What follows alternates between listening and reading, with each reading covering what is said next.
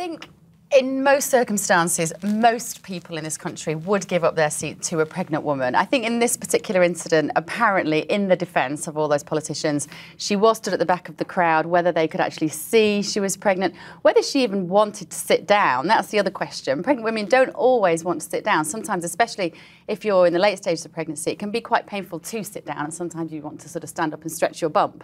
So maybe, but I also think she was in a very, very intimidating male environment, and sometimes in those settings, you don't want to make it apparent that you're pregnant. You certainly don't want special, special circumstances because you're pregnant. So I don't know. I think there's a bit more to this. And we all know the House of Commons is massively male-dominated, isn't it? But Kate, what do you think? Is it still appropriate in this day and age for a man or even another woman to offer their seat to a lady who's heavily pregnant? Well, I think that it's absolutely fine to do so, and you should do so when it's a kind of politeness. It's not about gender, is it? It's about, here is somebody who is less able to stand up than you. Of course, you should offer your seat to an older person, to somebody with a walking stick, even to somebody who just seems to be having difficulty, seems tired, whatever. I think definitely offer your seat to somebody who needs it more than you. And in this situation, it's pretty obvious that Jo Swinson does need a seat more than them. But at the same time, I think you offer it, and the thing is not to be offended if someone says, I'm all right, actually.